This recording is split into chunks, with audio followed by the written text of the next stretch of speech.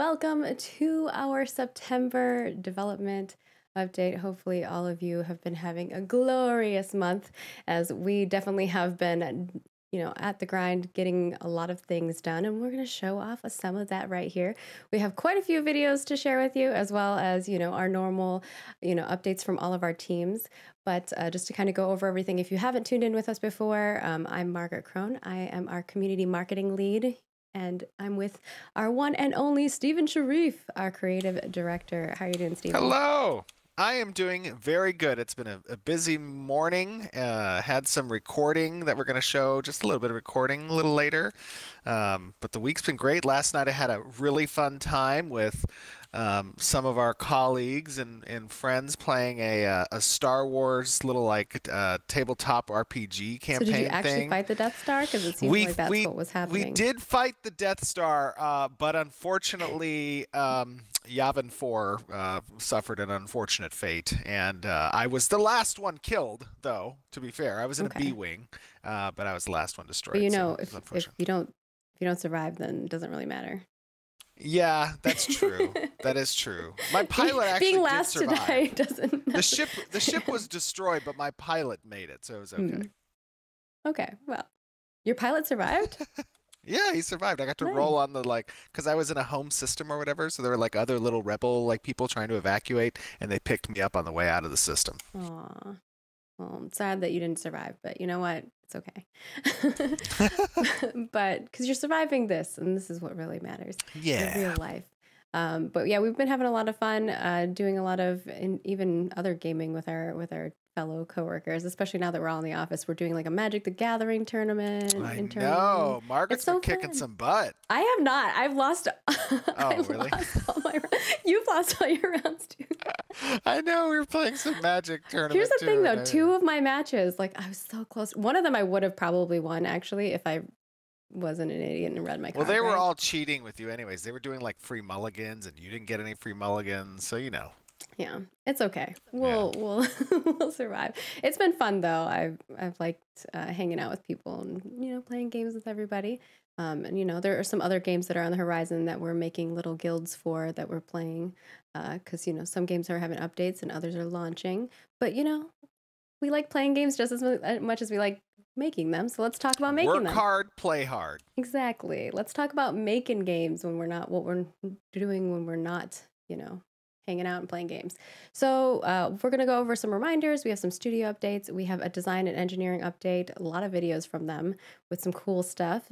One of the things that I mentioned last stream, we'll let you guys guess what that might have been that I was talking about last stream, but we're actually going to show it here on the live stream. And then we have environment art and character art as well that we'll be doing. And then we have some Q&A. So you guys submitted some questions. We're going to answer probably roughly 10 of them, but if we have extra time, we may answer a few extra. But first and foremost, let's go over some reminders. First and foremost, guess who's going to be starring on a show? Stephen Sharif. We are Oh, Stephen is going to be joining when's the that? discussion round, the Ashes of Creation discussion round over on twitch.tv/BC Giant, which you can go check out on September 26th, which is this Sunday at noon Pacific. So definitely go check that out. I think they have a, on the Oh, Reddit, that's you can this submit some Sunday. questions still. So if you want to submit questions, pop on over and put them over there, and maybe Stephen will answer your question on the live stream. Yeah, Next, that'll be fun. yeah, and that's their 100th episode, so it's a little bit of a fun celebration as well. Next up, we've got some cool things from our community. We just wanted to do like an extra shout out to you guys. Thank you so much for putting that lovely letter together. We really appreciate it. Oh, that was It was awesome. so awesome, and the dev team The just like team loved the it. team loved it. And That's the good heart and feely stuff that definitely is the biggest motivator for any developer to read from a community when you go through what is a lot of endless hours of work and putting together a milestone for the development, right?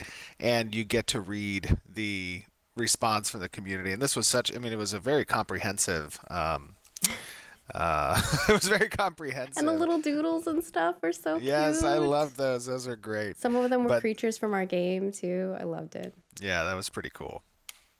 All It was right. very cool. Big hearts from the dev team to every one of you guys for being such an awesome community and so supportive. And it really makes this process such an enjoyable and easy one to pour your heart into because you have such an awesome community behind you.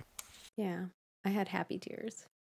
Um, and of course, we have our reminder that our cosmetics are going to be swapping over. The Colosseum's favored will be swapping over on October 6th, 2021 at 11 a.m. Pacific. And you can check those out over on our shop as well as on our news article that has some lore bits, which I'm sure all of our orc friends out there are interested in reading. So snag it while it's hot because the next set's coming in. I And like the little snail. That yeah, thing's so cute. Look at its little legs. people are obsessed now. You know what? I got a lot of hate for the snail with legs, but now you What? all like it. You all are into it. Yeah, I like the little gimpy legs. They're cool. And there's a reason they have legs, man. Guess what's in the water? If these snails are that big and they have long legs, guess what's in the water and why they evolved to have legs? That's the real question you should be asking yourself. Um, Beyond that, we have, I guess, some more dev discussions to chat with you guys about. And so, with that, we asked you this month actually two questions for dev discussion. One was, how much time do you typically spend on character creation? And what are the tools you like to have available when you're building your character? Do you focus on race and class synergy, looking good, or something else entirely? And you all have sent some wonderful feedback for us. We've been compiling that as well as you can continue to send us feedback. We'll keep looking over at anything new that's added in additions. So please feel free to do. I will say that there is some exciting stuff on the development front for the character creator. I sat through an hour and a half long dissertation from my engineering team, presented by Adam, Clayton, and Zach on the endeavors and objectives for the character creator and the tech that's going to be created for it, and the tools for the character team.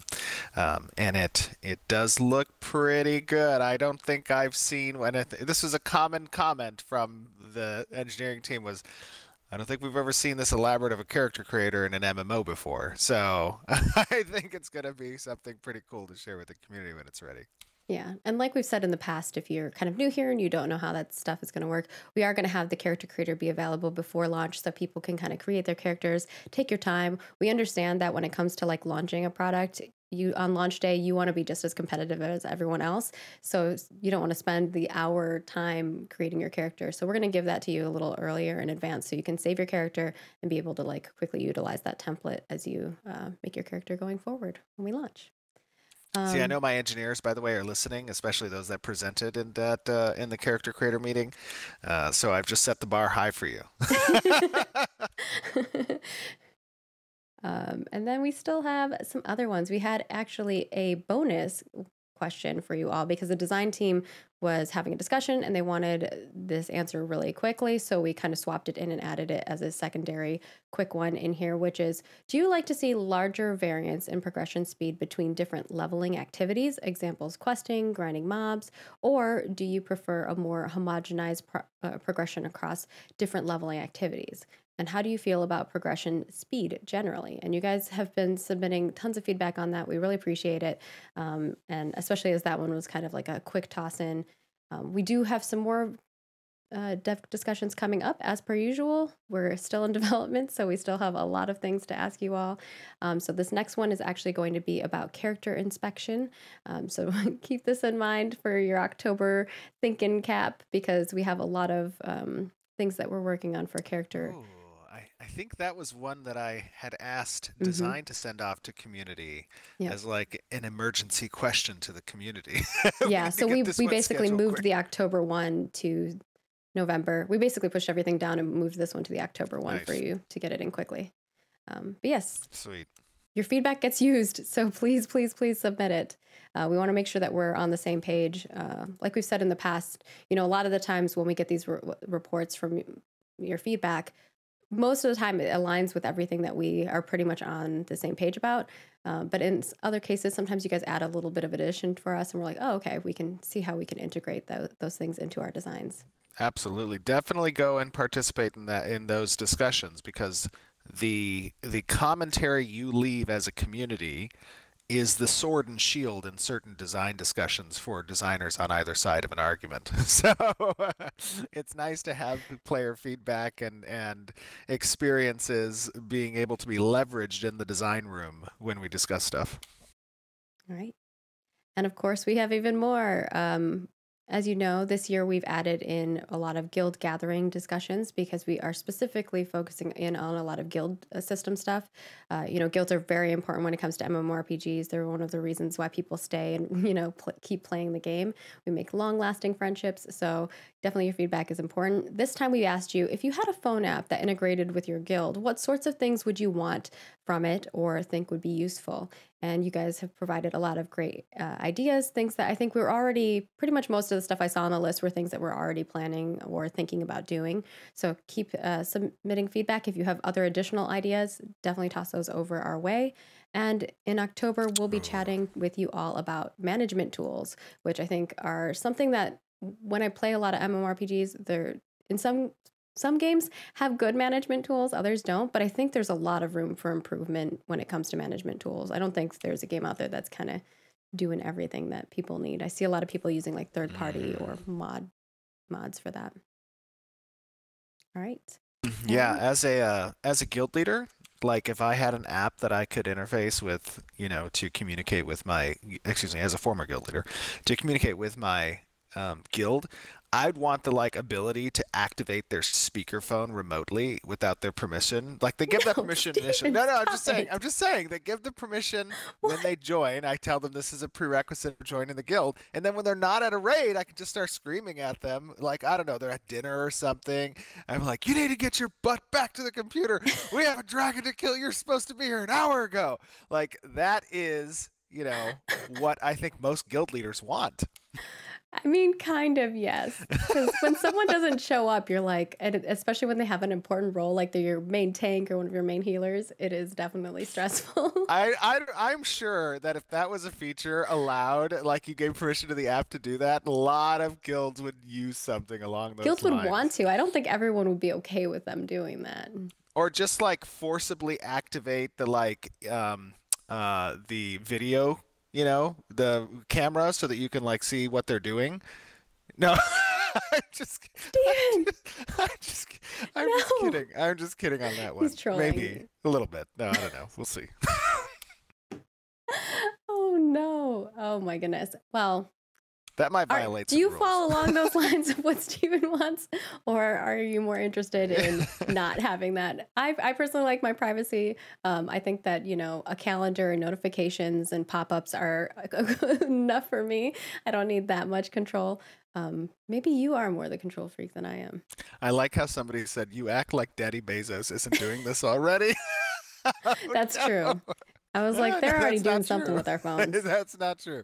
We as a company do not endorse or believe that. I'm just kidding. Go ahead. I mean, it's true that like your phones pretty much record everything.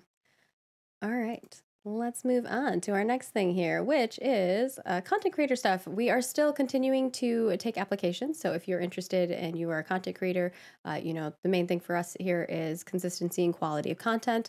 So apply to the program. We are not accepting anyone into the program quite yet because we are still in our second round of interviews. I've been interviewing quite a few people, looking at a lot of resumes. Haven't quite found that perfect person for us. And like we said, our main goal is to hire people that we really feel are perfect for our teams and, are going to make a solid, intrepid family member that we have here for long lasting times. And with that, once we do hire that person on, we will be bringing on our training program, sending out invites for folks. And then also, if you aren't invited to the program or the training program, you will get a message anyway that telling you why, so that you can work on, doing things to improve it so that you can be able to reapply at a later date. But yes, that is that. The only other thing that I have for you all is web update stuff. If you've been keeping an eye on everything, we did have a small downtime during this month. It was specifically to fix some bugs. Those bugs have been resolved. It looks like everything is going smoothly. The primary one that people had concerns about were folks who were in Europe who were having trouble purchasing, but hopefully that has been resolved for you. Um, We also are working on in the back end. I think I've talked a little bit about this last month, but because this is such a important back end thing, it's going to take us a little bit more time to do, which is some more SSO integration and work on that end, as well as 2FA and more security, like general security things that we're trying to work on in order to make, it better for you all. And of course, we are still working on support designs. They're kind of wrapping up that stuff. They're working on the mobile version of the support page, and then we'll be moving forward with the production process of that. But that is what's going on for our reminders. Next up, let's hand it over to Steven to talk about our studio updates. I feel like I had a lot of reminders today. Yeah, that was a lot of reminders. Holy smokes. And we'll see you next month. No, I'm just kidding. A studio update. Things are going very good at the studio. We have the last of our equipment and furniture, ancillary things being installed as of next week. I think it arrives on Monday and should be installed by Friday of everything. We have about, I would say 80% of the team is in the studio at this stage. We've gotten some of the appliances in. We've had some great hires over the past few weeks since our last stream, including one that I guess got picked up by a couple of news outlets. One of the senior narrative designers for Intrepid is a gentleman by the name of Wynn McLaughlin. We're very happy to have him joining the studio. He was the former lead writer for Elder Scrolls Online, which I thought did a great job. I loved that game's narrative and stories. I thought that was one of their strongest points. But also he worked on SWTOR and Tabula Rasa and other great games. He has a very distinguished background within the industry and is a very talented individual. So we're happy to have him join the team. We also have some other great individuals who've joined over the last month as well. So some of these key positions are getting filled. We've had really a lot of, again, we kind of had this retrospective last month over Alpha 1. A lot of the different departments had opportunities to kind of speak and get into meetings and huddles about, things that we've learned and that we have, want to change from a practice standpoint, different development directions that we're taking. I've been very heavily a part of daily 4 or 5 hour long sessions with our design team every day of the week. I'm sure it's been exhausting for everybody. Those meetings are intense. It's like going over everything. It's a lot of back and forth. And then sometimes a little bit of a battle of ideas. Yeah, absolutely. I love personally. I like to, when I can, sit back and just listen to the battle occur. You know what I mean? Because I think there's a lot of valid ideas and changes that want to be implemented. But it's good to have that opportunity to kind of, after a big milestone like Alpha 1, to take the time, go through and actually evaluate what we learned, what we saw, the things we want to change, what came off from paper to practice, and how that transition actually, affected the systems and designs that we have. So from that perspective, everything's going pretty good right now. I think we're in a very nice place as a studio. I also want to say that on the retrospective front, it was so nice. One of the producers messaged me and was like, dude, community team got a lot of love. And I think that I haven't worked at a lot of companies where people really appreciate the community team. So it's been really nice to have a team of people who really understand like what we do on our end, because, it's a lot that we try to keep up with on the communication front back and forth between the players and the developers in order for them just to focus on their work, so that we can get all the answers to you guys too. And if there's ever anything that you think we need to improve, you guys know how to find me. I'm Margaret Crone. Message me. I'll make some changes. So yeah, a lot of love. It's been awesome. Yeah. All right, moving on to design. Ooh, we got a lot of cool stuff here. I think you wanted to show off a video of you kind of showing some mounts first. You want to do a little preface? Yeah, I'll to do that? just a quick introduction to the video. Obviously, it's a short video. We over the past several months showed lots of in-game footage of different systems and stuff that were just in Alpha 1. At this current moment in time, a lot of stuff is being torn down, and from the build's perspective and the development branch, a lot of things are getting reworked, redone, and that, of course, is going to introduce a significant amount of bugs because as particular systems and/or data changes, that has a cascading effect across many things that interact with that data. So This is just going to be just a brief kind of look at some of the new a new armor set that got implemented in the game, a couple of the mounts, and just quick 5 minutes of that. So nothing too crazy. And we have more yeah. videos, so this isn't the only one. We have some more like development. We have many videos. things. Yes. All right. Well, we'll see you all in about 5 minutes. Welcome, glorious Ashes of Creation community, to another live stream Friday. I welcome you back to the world of Era. It has been some time since this planet has seen adventures. It is still under construction. We're hard at work changing many of the things. But I wanted to show you some new stuff that has been added recently, including this glorious set of armor. Many of you may recognize it. This is the armor a magistrate might wear. But as you can see, the lands are barren. There are no players present. I can't take you to some of the under construction zones, for they are not ready for mortal eyes yet. But I can show you some new mounts. Which one should I show first? Do we want something not living? I guess technically they're both not living. We have two mounts to show you. Both of them aren't living. Let's just go randomly with a flying geode. So as you can tell, this guy's a little bit different. He is definitely a little twitchy, and he's got some dangling, what appears to be vines that are kind of sticking out of him. Why a geode would have vines, your guess is as good as mine. But this guy, you know what he reminds me of a little bit? When he flies, you'll guess what he reminds me of when he flies. Get ready. Oh, he's walking. Oh, I'm sorry. Wait, we're in walk mode. This is his he's walking kind of thing. Look at how my guy's trying to be stable on top. He's like, I don't know. I don't know about this. All right, let's actually fly.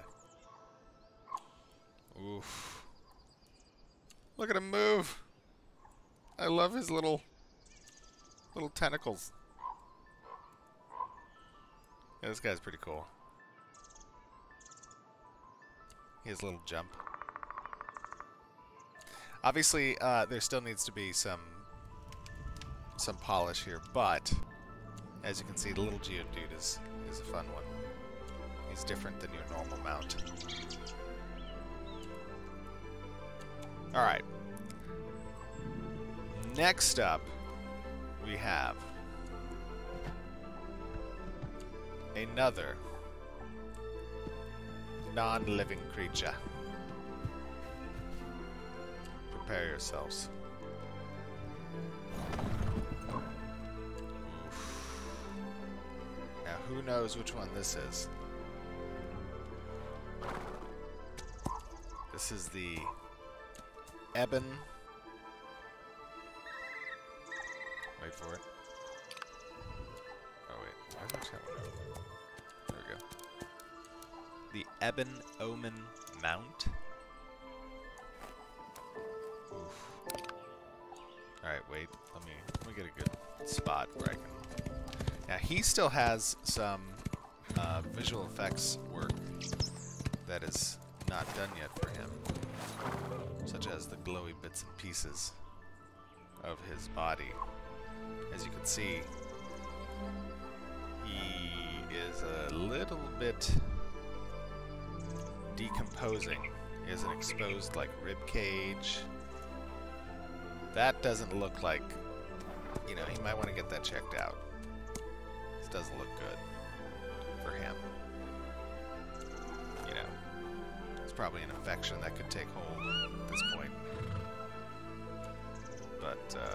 This guy's pretty cool. I like him. Oh, he looks great.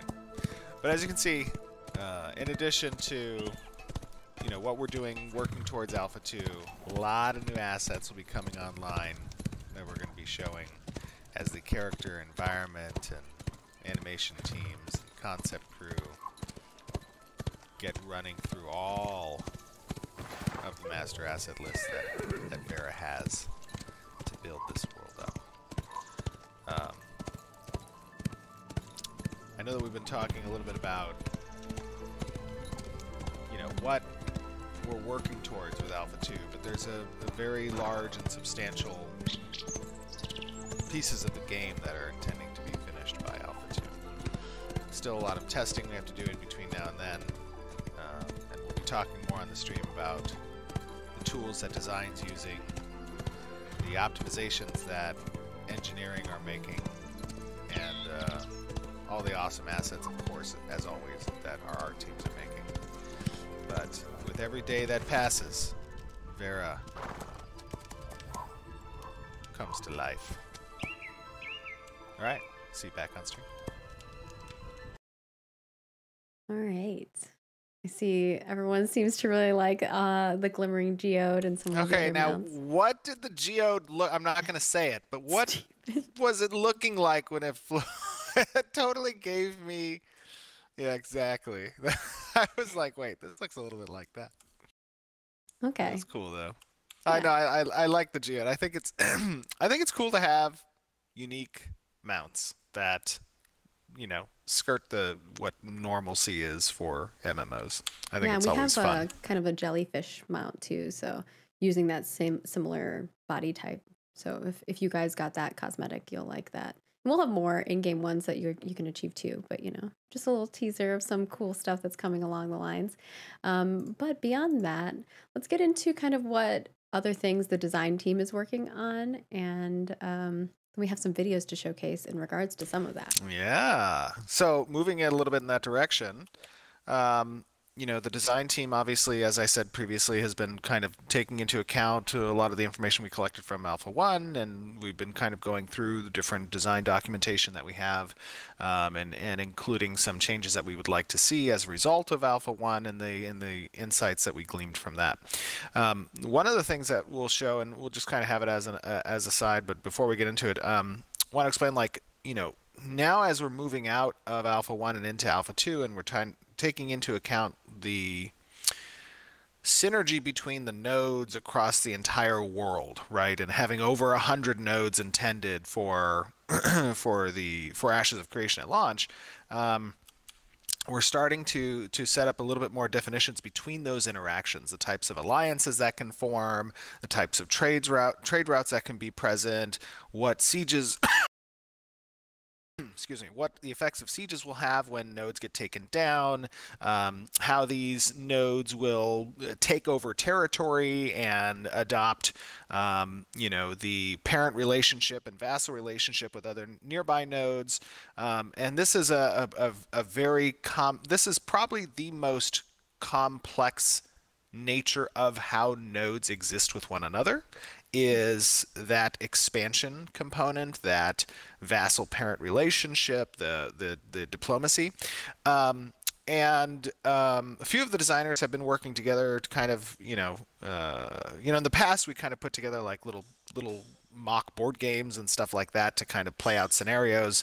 But we actually now have visual representation from a program perspective that we can actually simulate what these types of progression is going to look like in the world of Vera using the Vera map. And I'm not going to say don't look into this video and think that you can glean the specific locations of these nodes, because they're not. This is not an accurate representation of the location of specific nodes. Well, people are gonna hardcore theory on this. They're gonna be going into every little detail. This is like throwing a literal barrel of gasoline on any of the community that likes to theory crap behind the node placement and system and all that kind of stuff. But one of our designers, Bucky Collins, did a great job in kind of setting this up, and you know, kind of, we can show it now if we want to. Okay, yeah. This is what I Yeah, was and we can talking just, about last month, by the way, was this video. oh, nice. Yeah, was the There we go. node So simulation. here you can see, you know, that this is now, you can augment the tick rate on this, right, to kind of show passage of time. And you can show the initial territories on the Varen map of what these particular nodes have governance over, or their zones of influence, as we like to call them, right? And as nodes, you know, as the simulation of this begins to advance and nodes begin to expand their territory and they begin to take over nearby nodes as a result of their growth, you start to see these power level, these ratings that are applied here on specific nodes, and that determines what type of takeover power it has and what it pushes back against for other nodes that are looking to take over new territory as they advance. So this also simulates sieges. It also simulates events. So each of these nodes will have a health ticker. When that health ticker is impacted, it'll stop gaining power or gaining or slow down in its gaining of experience.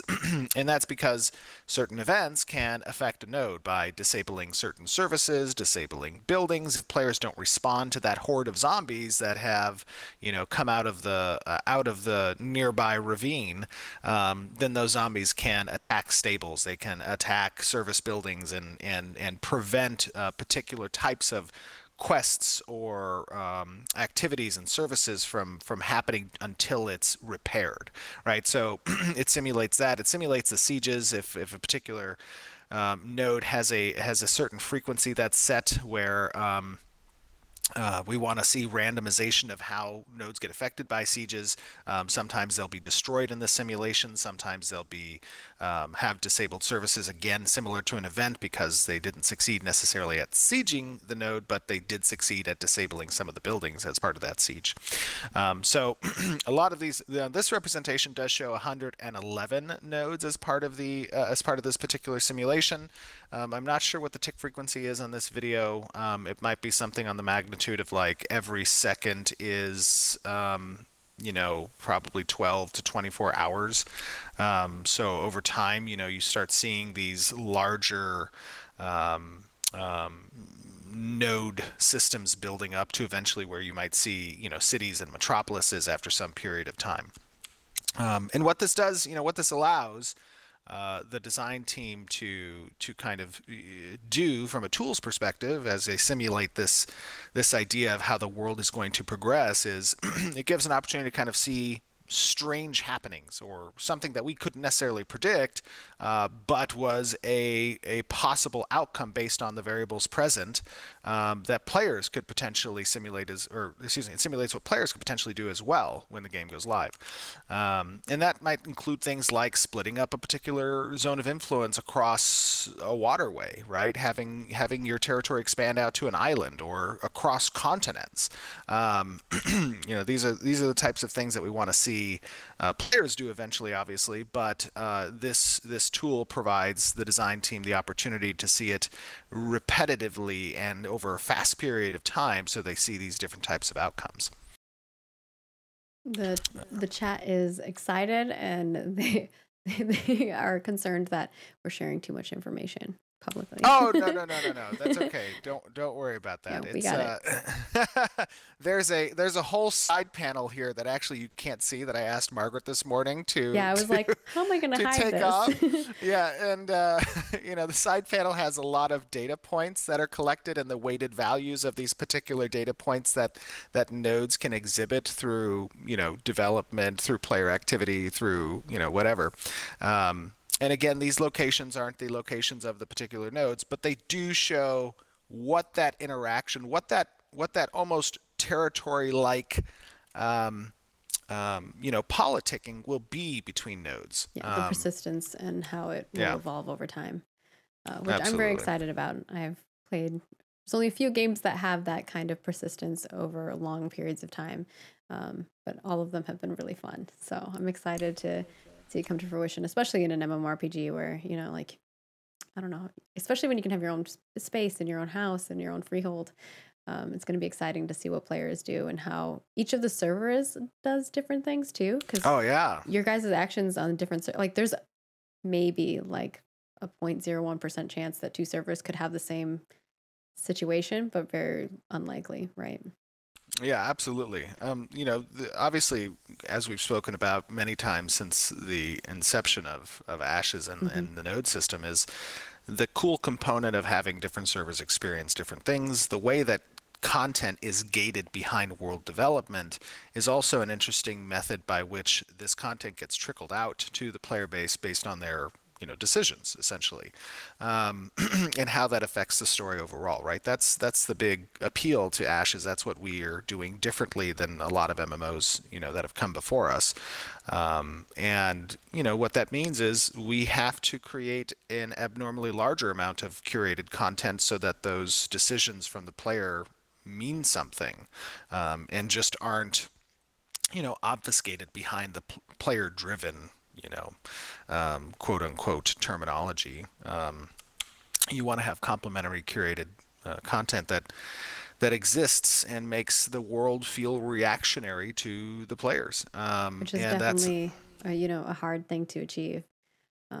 I think yeah, that I was even having a chat with some of the other designers about that and like how quests are going to work and how those systems are going to absolutely. be integrated into the node system. It's very intriguing, and a lot of Yeah, discussion that design I is just had a working on. 3-hour meeting yesterday on Quest, and what we took out of Alpha One, and obviously the outstanding feature work that wasn't completed by Alpha One, but doubling down on those designs, and providing that as the goal for Alpha Two is to actually implement that more modular reactionary type questing systems that are less about go do A, B, and C and come back and chat with me, and more about how, like, when you're on that path and the world is actively developing, how that changes what your objectives are, what your destination is, what the Or you like see adversaries. something and you're like, oh, I interacted with this Yes. crate, and now like, oh, I have the option to either take this to who it belongs to because it does have a label on it, or I could just take it for myself. But if someone catches me trying to sell it or something, maybe there's reactions, right? Like those kind of Oh, makes you actually feel like Margaret's the a little world is, thief. yeah, You're gonna be coming to part of life. the Thieves Guild, huh? Yeah, potentially, I'm just kidding. everyone has their own path that they might take, but I think that's very exciting. And obviously this is the thing that I was talking about last month that I thought was really cool, and he's made some adjustments to it too, which I think is just really, it's great to see, and probably helps design a lot in regards to Oh what they're yeah, working on. absolutely. Yeah, I So mean the design team has been doing a great job, and honestly, like, one of the things I love about working with designers as opposed to engineers or artists is that, like, they're constantly thinking a million all the pieces alternate ahead. ways, yeah, exactly, all the alternate ways at which these intents diverge, and what directions they could potentially go, and how you want to engage with the player, not just on the fundamental idea of immersion, but from a mechanical standpoint, what are the ways players are going to game the system because we're players ourselves, and how can we account for those potential gamings of the systems. Stephen will Um, game the system. Believe me. well, I mean, I think that's a very important aspect whenever you're discussing system design is, if you have that experience and you're a gamer and your mind works that way, that's good because you already have a leg up on your community in the sense that you can predict certain things. Now, obviously, you can't Not predict everything, everything. man. And They no, will no, be I know. playing a lot more Obviously, hours. obviously you cannot predict everything, but if you can go through and identify a lot of this stuff as part of your design work, that's a super important thing. And as So you all yeah. know, nodes are kind of the core heart of everything.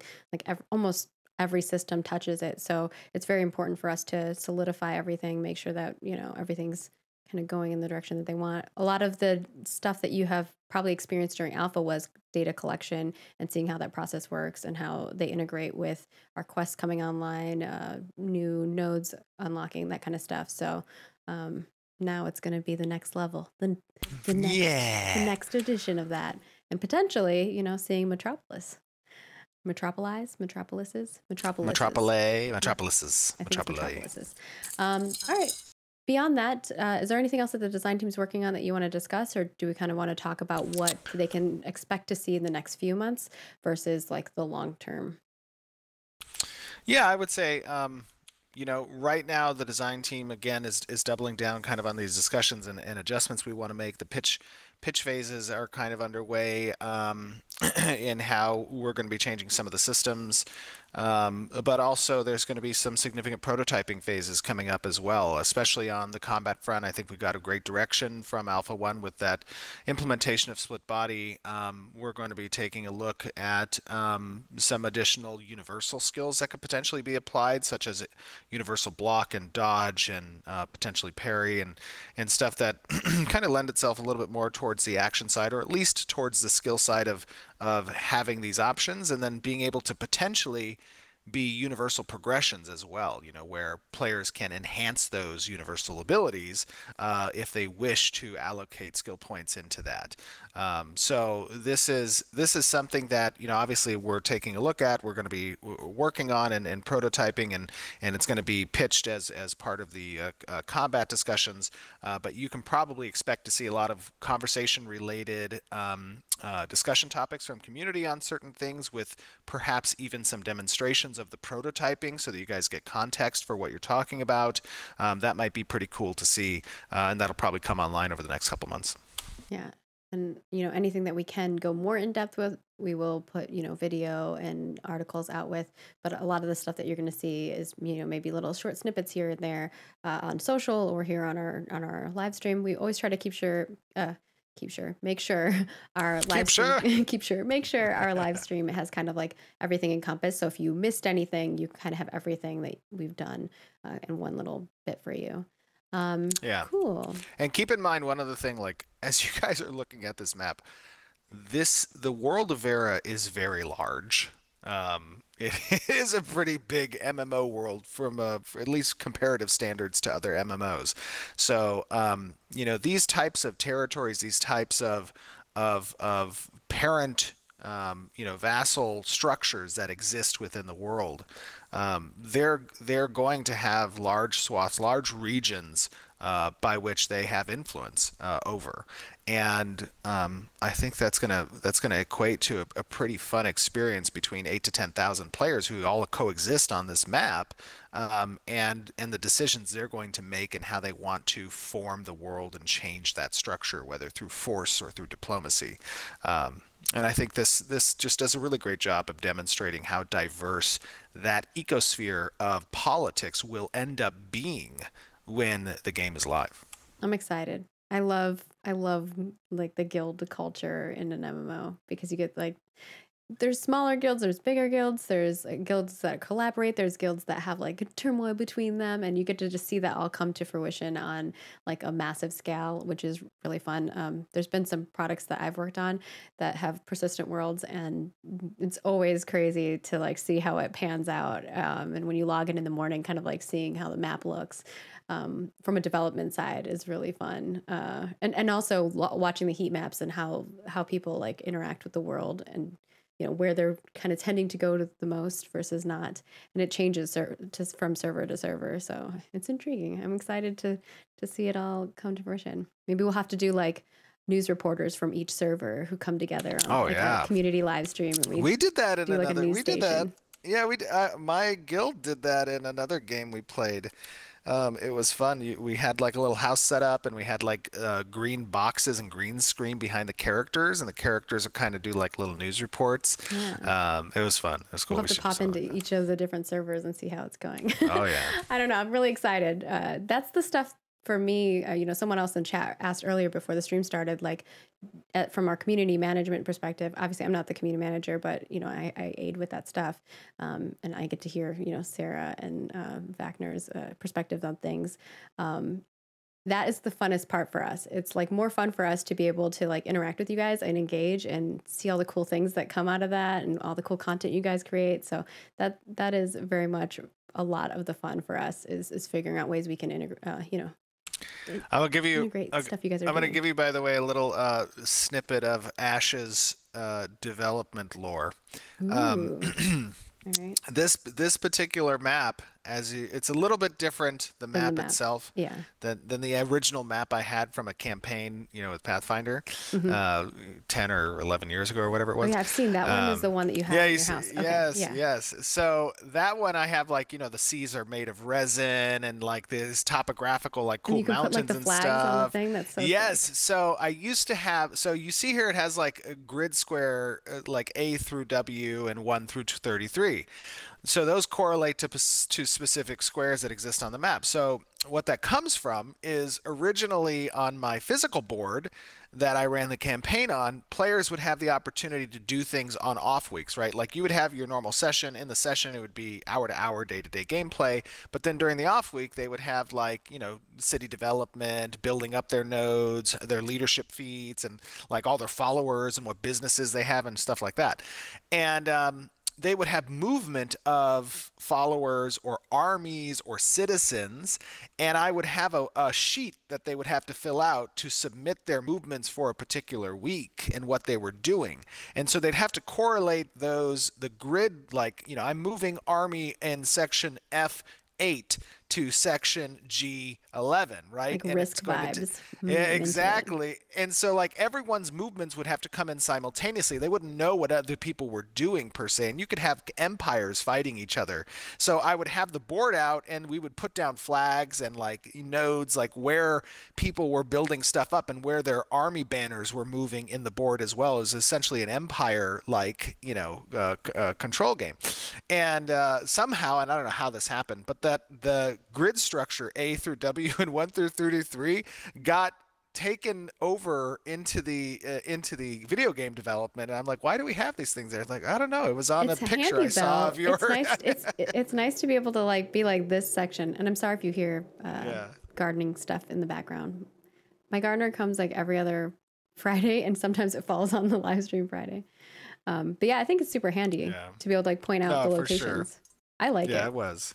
It was good times. That is cool though. But I also think it will be handy for people just to have that kind of specific, longitude, latitude almost vibe going. Yeah. All right. I do have a question that I know everyone's going to keep asking. Maybe I should have brought it up during the studio update, but folks are going to keep asking this in regards to community side.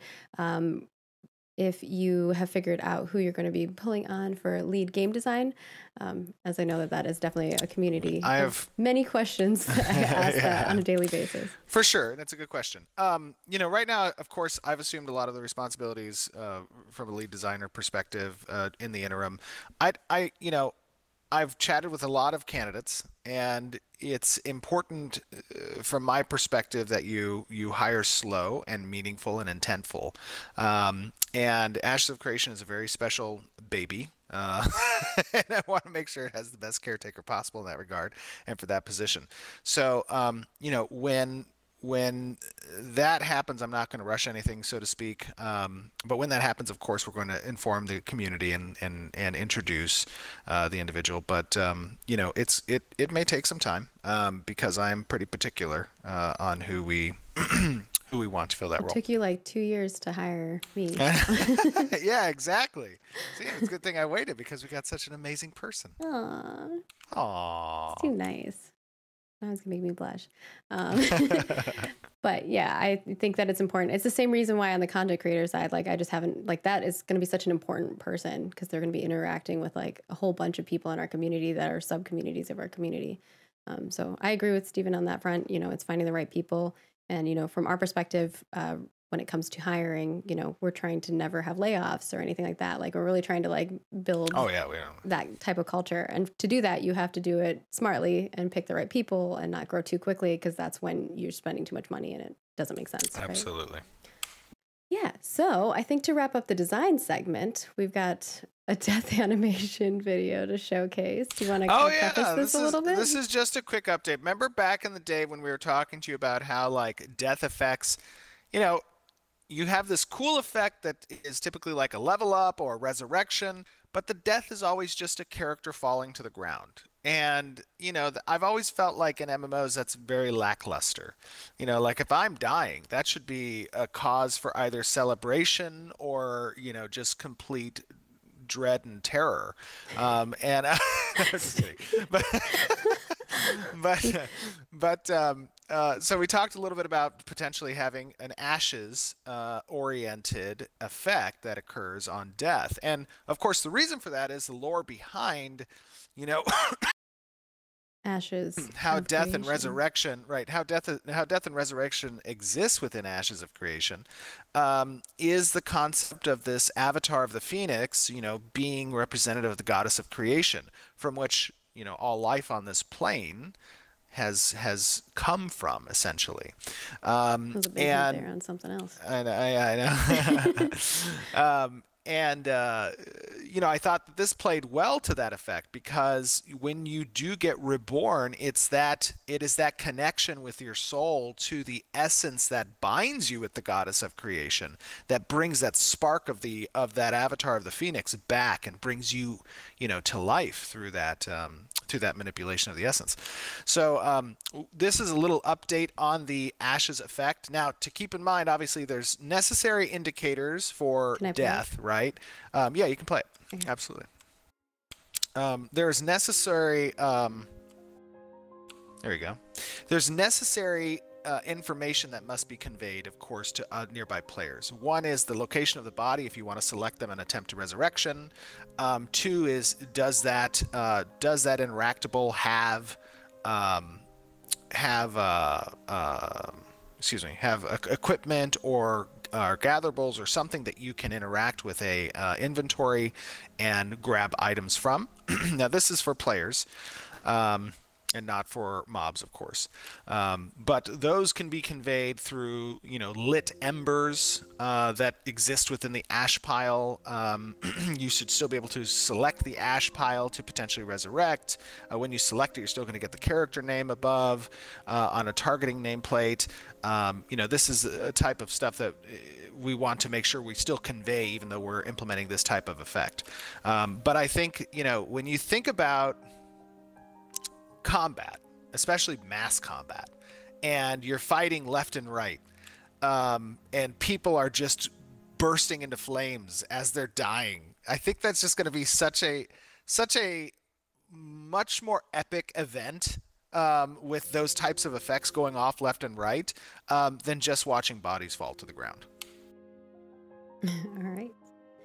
And moving on from there, we have some cool stuff from our engineering team, which, you know, we don't always get to show what engineering's working on. Often we just get to talk about it because, you know, security reasons and things of that sort. Or because it's, you know, code and it's hard to visualize that until it's created into a system that design or art has had their hands on. So talk a little bit about what we're about to see here, and then I'll play it while you're talking about it. Does that sound right? Sure. What am I looking? What are we talking about again? We'll start One more with thing. the unmerged version of the Oh, video. I see. Okay, so this is from engineering's perspective. You know, we've talked about wanting to show you something, and we can't really show you code. But what we can show you is the effects of optimization. And we have one particular engineer who's been working on kind of the rendering side of how we can show a lot of people on screen, a gentleman by the name of Clayton Stamper. And to give context here, at least from a terminology standpoint, you know, when we're talking about materials are essentially these data objects that are comprised of textures, you know, parameters that inform the shader, how a mesh is intending to be rendered on the client side. And, you know, draw calls are essentially a CPU telling the GPU what to draw. It's a process of feeding, you know, all the textures and parameters to the GPU so that it can start churning out triangles. And GPUs calculate stuff very fast. So every time the CPU has to actually integrate it with something else to draw, the GPU has to move all of its data around, known as context switching. What was that? Oh, She meowed. oh, little kitty. That helps the technical jargon, actually. I like that. She was like, "What's happening? I need to hear. I need to listen." So this context switching can take, you know, time away from actually doing the rendering. So we can show here what Clayton's been working on, which is essentially taking materials which were previously like chest, shirt, bracer, gloves, you know, shoulder, legs, boots, helmet, face, body, taking So those many different materials. bodies. And I know, so this is 1,000 players being rendered on screen. Now, obviously, they're not animating, they're not doing special effects, they're not casting abilities, but from just a render perspective of these meshes, of these materials that are demonstrated, all those different pieces, they're all drawing separately, and being able to use a single material with the obviously with the exception of like different organic components that get LOD'd out quickly. The GPU only expects one call per player instead of one call per piece of equipment on the player. So here in this video, and this is the first one, right? This is unmerged. Yeah. So here Clayton, you told me to.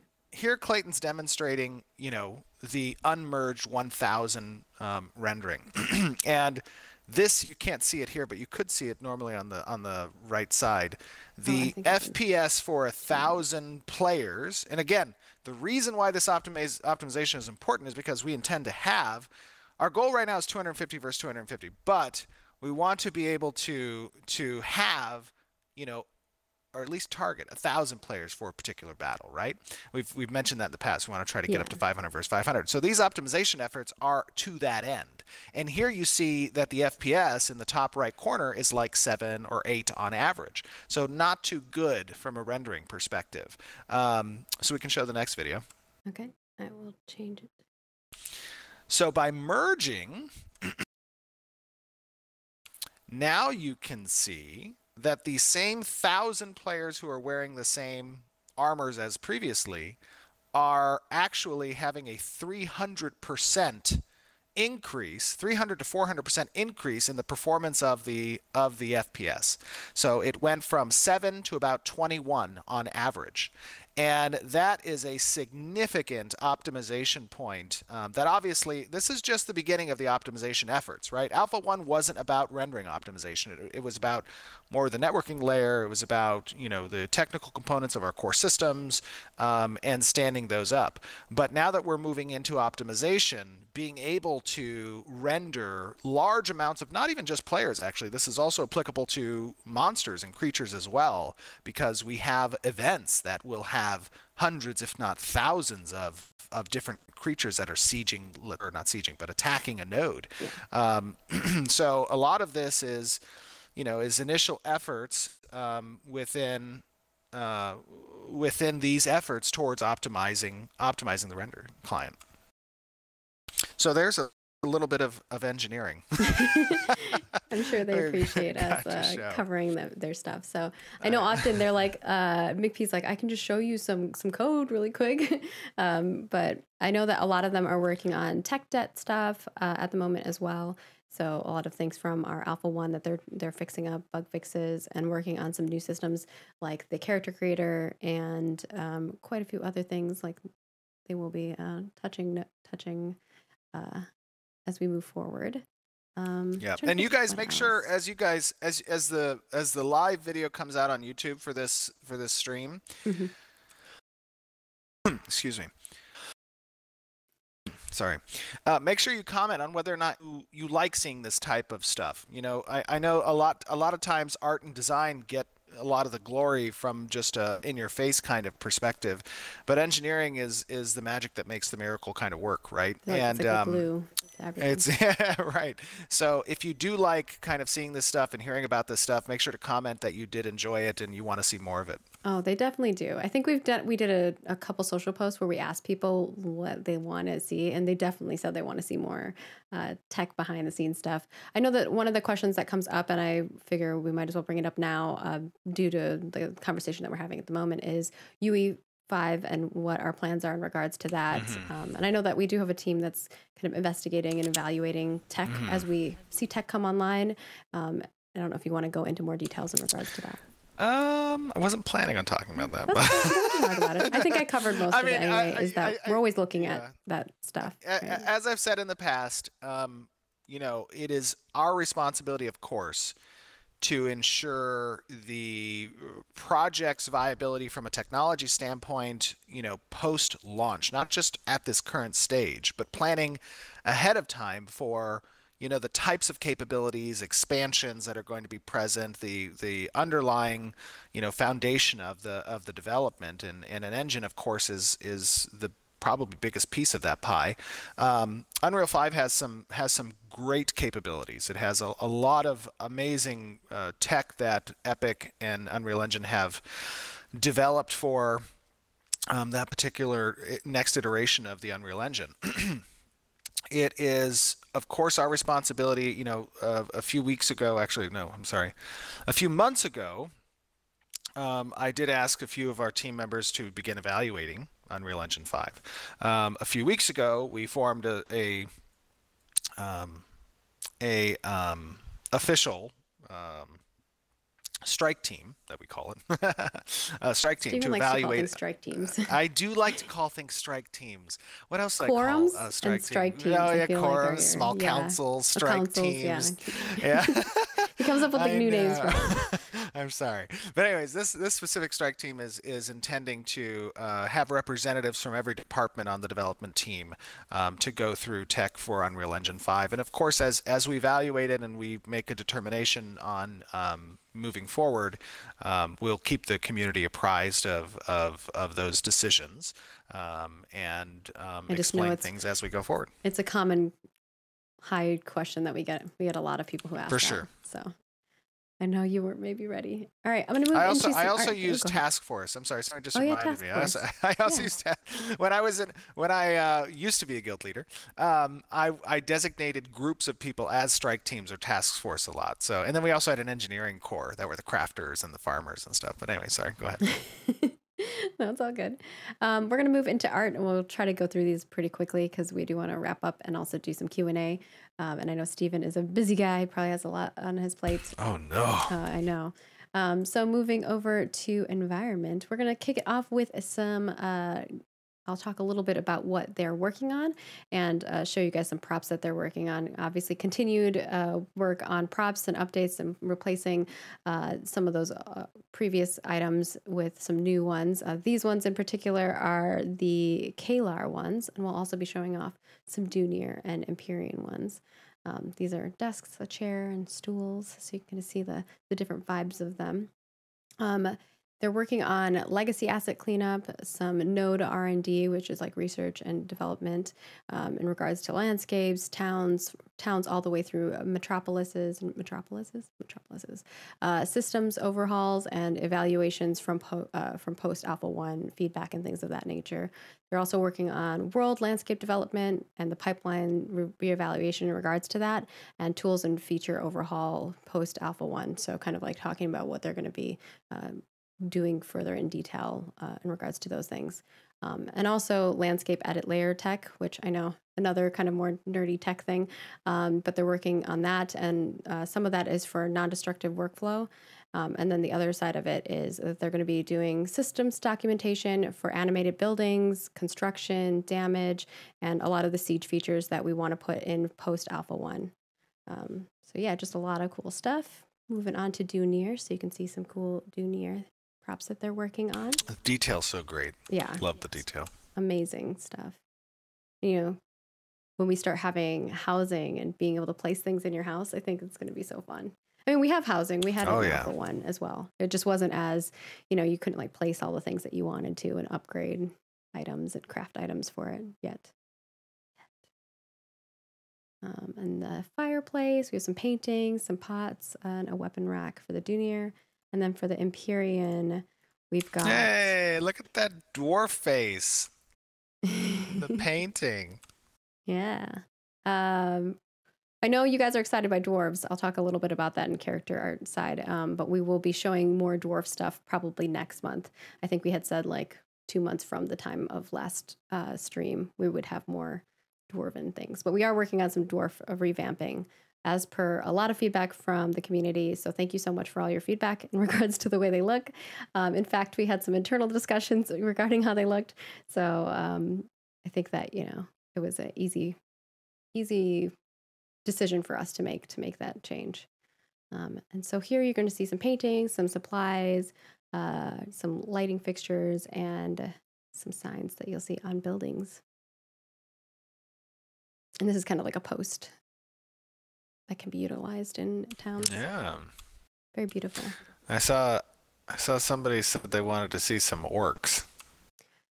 I don't have any orcs for this one yet, Oh. but we What are about working that? on What some about orc that stuff. one image? Remember that one We could share that one image if you want. I can image? grab it. It's up to I mean, we you. can. I mean, we can. Okay, we can preface. Yeah, while you grab it, let me Okay. preface it. So obviously, we're now going around and taking a look at the different races that didn't quite make it into Alpha 1. One of those particular races, as we're modeling the base body for the Renkai, obviously getting your feedback on this, I think would be a cool touch point with the community as we're working on this actively. And we could probably, even after the stream, if you want to, we could even throw up a little, dev discussion preview of the bodies and see people's kind of reactions to the Renkai and their representation and We'll do stuff. some social posts too for sure. Yeah, I that'd be think. cool. Yeah.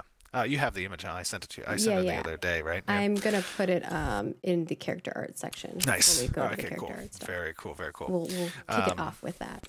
So just keep in mind that the Renkai, of course, for those of you guys who don't remember, the Renkai are more, bulky, bigger stature kind of orc, right? And one of the discussion points that we had is like the ability to have variant skin tones among the orc race, because traditionally, right, orcs have just kind of been demonstrated as either red or green, right? And you don't really have much agency from a character creator standpoint on if you would want to be one or the other a little bit. So here you can see the Renkai base character model and its size, its stature. This is a middle of the road type of physique, right? Because the idea from a character creator standpoint is that you're going to be able to augment different components of his body.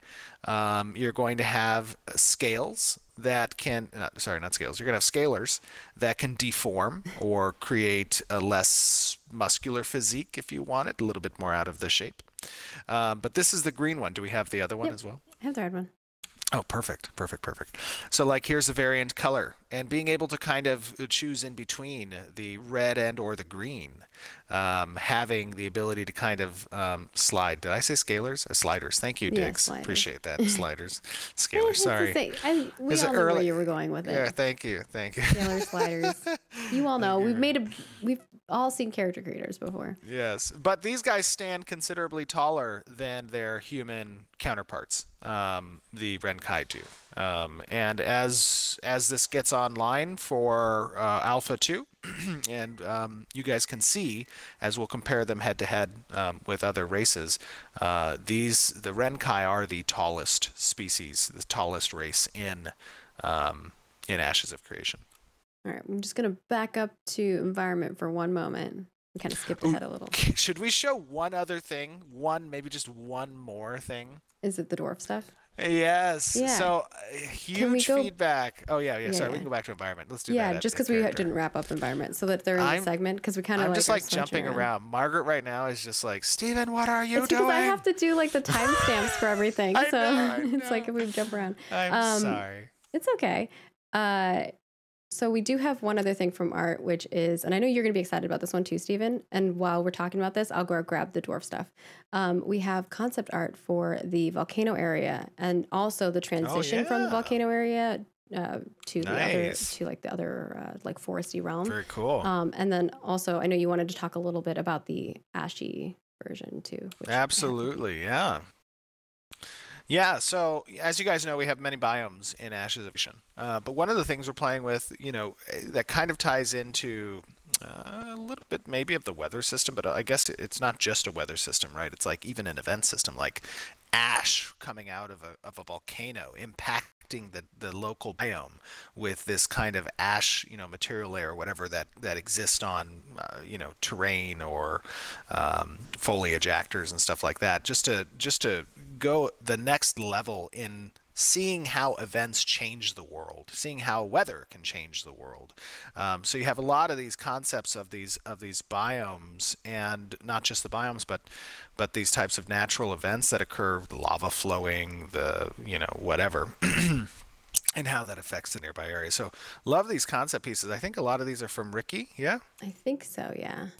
Yeah, They look doing amazing. a great job. You know, obviously concepts are a huge and very important piece of the asset pipeline because you know this is what modelers have to reference when they're kind of making sure they're hitting the mark on what the target goal visually is for a particular area or for a particular asset. And like you guys Um, have seen, you see the concept art and then you've seen the end game, and it's like hard to yeah. tell sometimes the Oh yeah. difference. Our modelers are very talented modelers.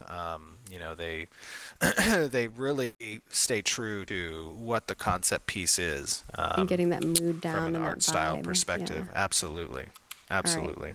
Now we can switch over. I've got your dwarf ready. Here you go. All Dwarf right, boy. so to preface the dwarf boy, let's just say this is some work that's been done to amend the dwarven body and appearance from the Dunir's It's still a perspective. work in progress. It's still a work in progress. However, it's very important that you guys recognize our goal is to take community feedback into account when we're developing the game. And that's the whole purpose of a transparent development process is imagine if we didn't have the opportunity to hear from the players how they feel Junior Dwarf should look.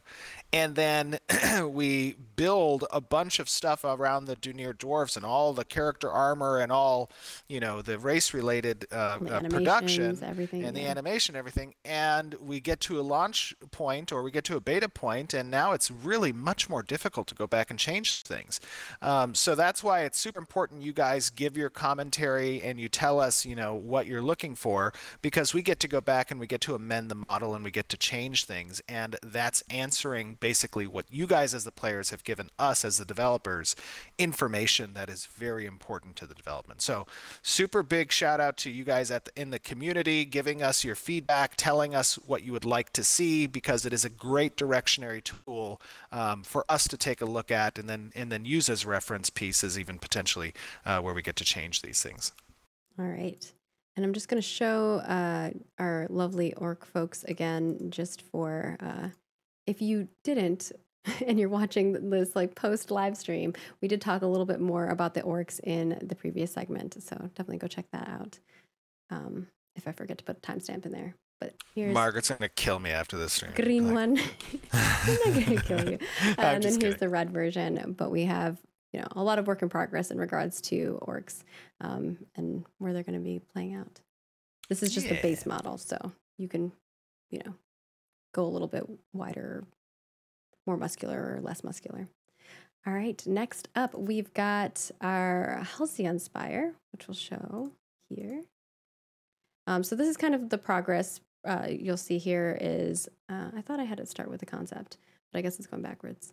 So we have the concept art for it. Then you get to see kind of like what the high poly model looks like. And then of course the final product. But it looks pretty amazing. I think the art team did a fantastic job.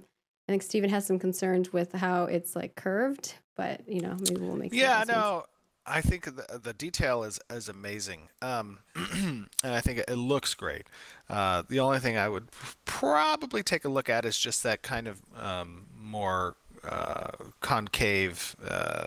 I like it. It Yeah, gives me it's like a, different. It's I don't know if I like it or don't yet, but the model itself is beautiful. I'm excited to And see someone make cosplay of it too, because people yeah, have made some absolutely, cosplay of some of our other shields and swords before.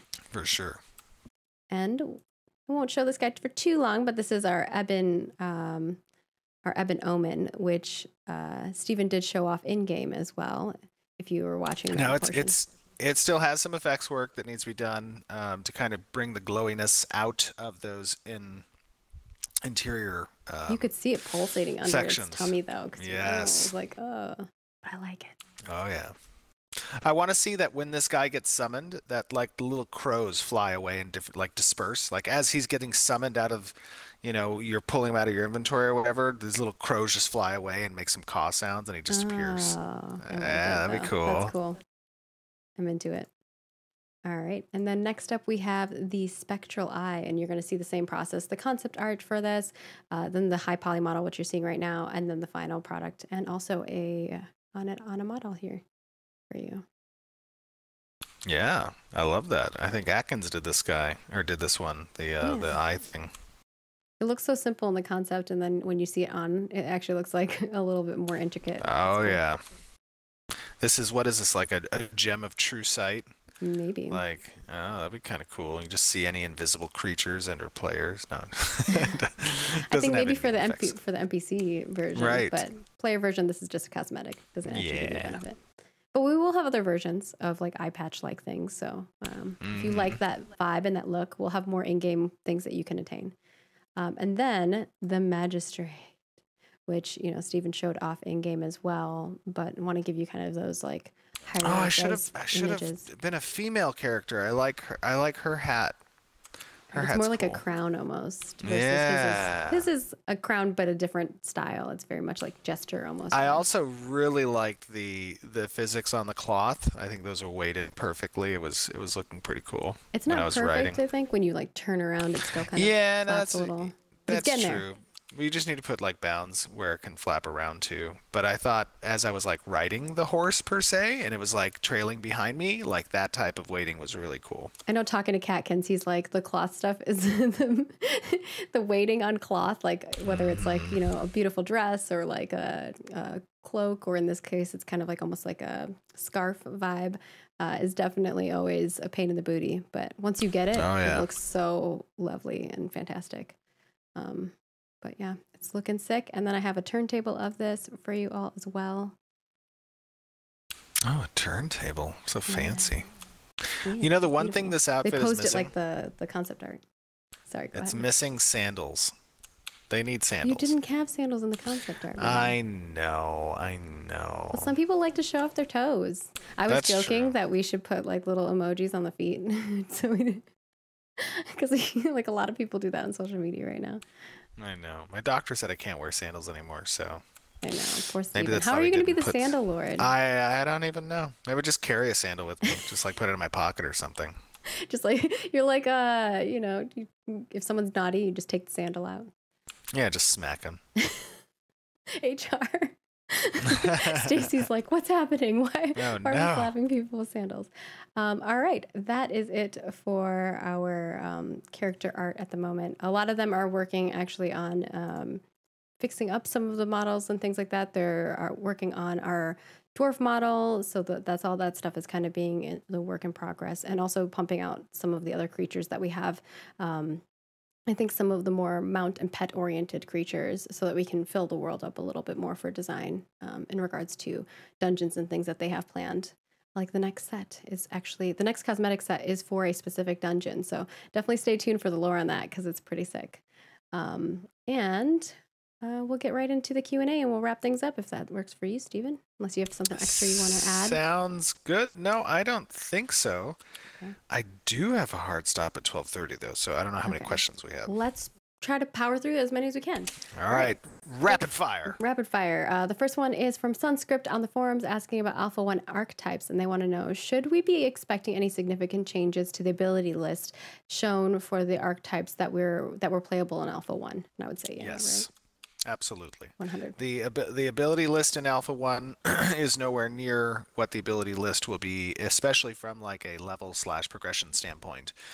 So you can expect it to be incredibly different. Next one is from Morph the Great, wanting to know about difficult content. What is your opinion on allocating dev resources to make something that only a tiny percentage of people will experience, like a quest achievable for one person? And would that be possible? So they're looking for like that I think high-end content. I think there's ways that you can still achieve that high-end content that's like one-off, but not have as much production resources allocated to creating that particular one-off. You can still leverage the mass production, perspective of how we go about curating content and whatnot. But I do think it's really cool to have those types of things in place. So that is something that will be present in Ashes. All right. Our next question here is about weapon combos from Azhari. I don't know how to say your name, so if I'm saying it wrong, I apologize. I gave you 5 different options.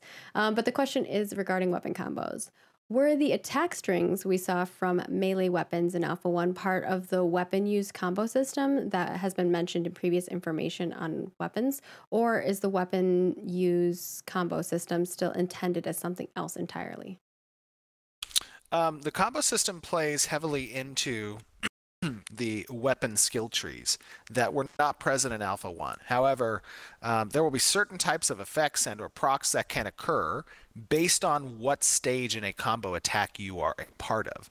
And you can potentially augment that necessity with set bonuses and gear bonuses as well. So for example, let's say you have, dual daggers and you as a rogue, have a lot of effects that in your active ability system that have additional synergies with a bleed effect.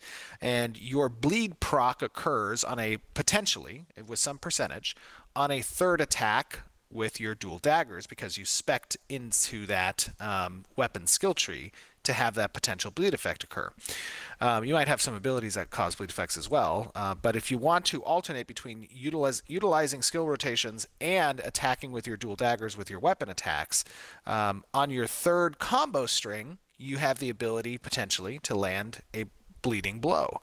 But if you have, let's say, the gauntlets of the sneaky rogue or whatever, that might say that any third combo attack effect can occur on your second combo attack as well. So we're playing with a little bit with the idea of how we interact itemization with your weapon skill tree and the importance of those types of procs. Awesome. Next question is from Nostra, wanting to know about node XP. For each specific node stage, are all 4 node types going to provide equivalent node XP gain opportunities to allow for competitive advancement across quest-based XP, gathering XP, and monster kill XP? So the question is, will all node types have the same type of XP sources?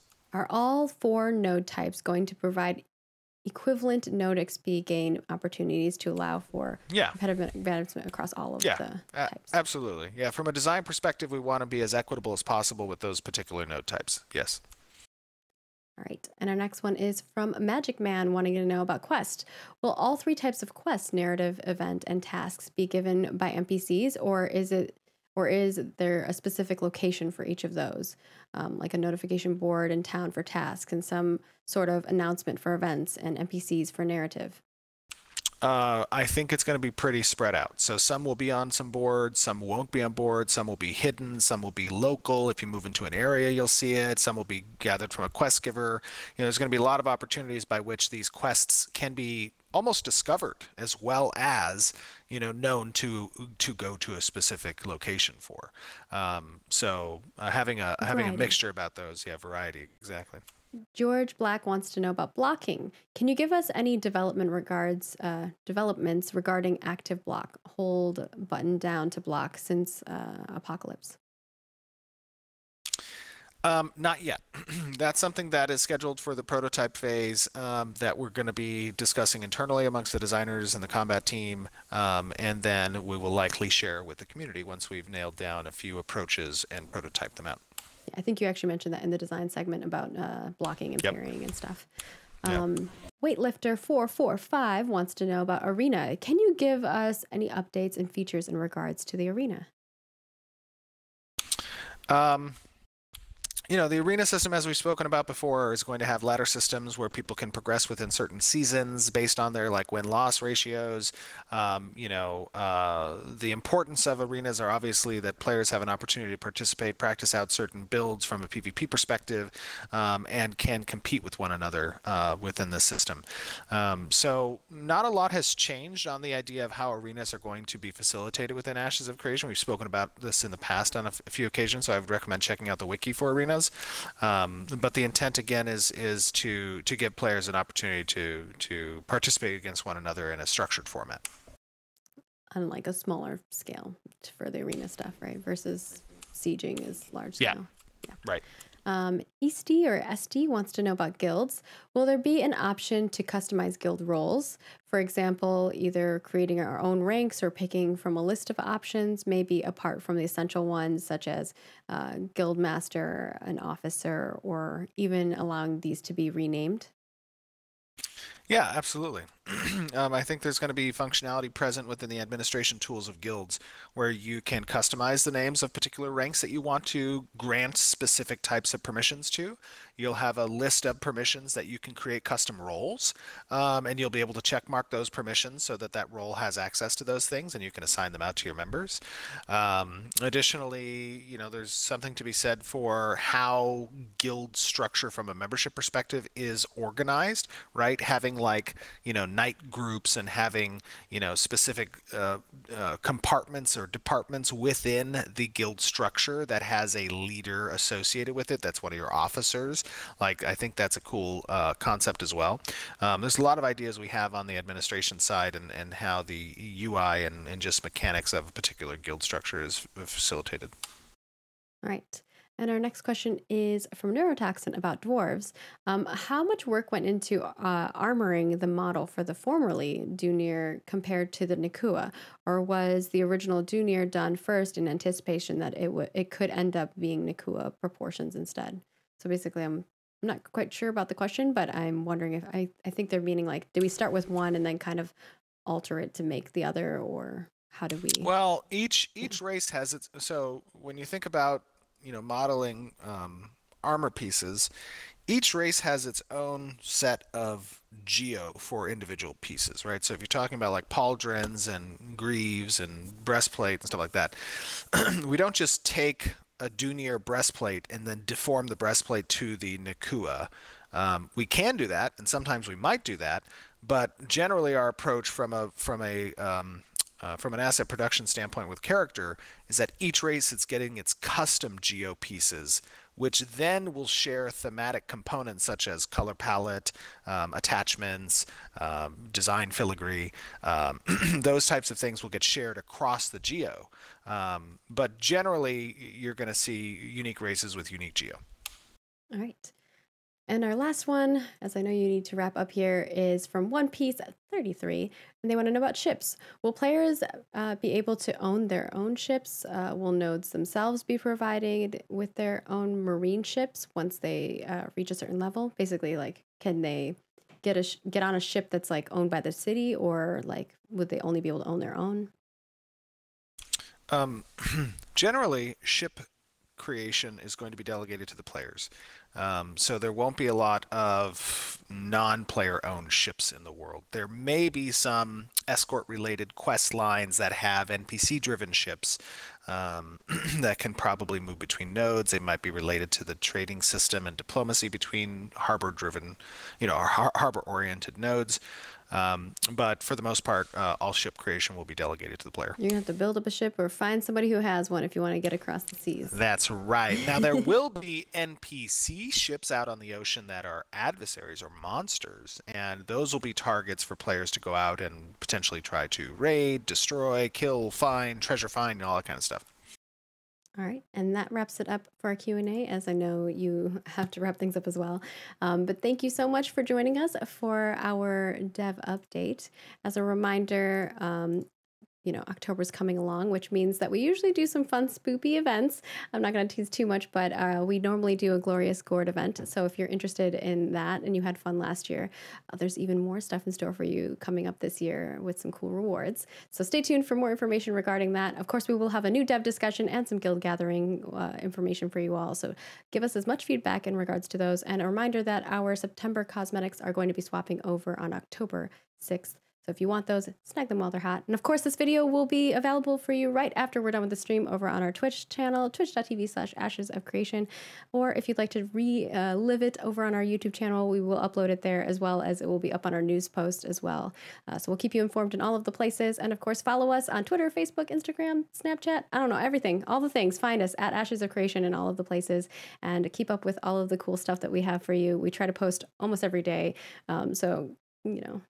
We have some stuff for you. And I think that's it from my perspective. Anything else you want to add, Stephen? Just thanks everybody for joining. Thank you guys for your support. We love all of you. and we're excited to share our progress as the months continue and the trek to Alpha 2 is just getting started. Yeah. And hopefully dwarves next month. We'll see. All right. See you guys. Bye, everyone.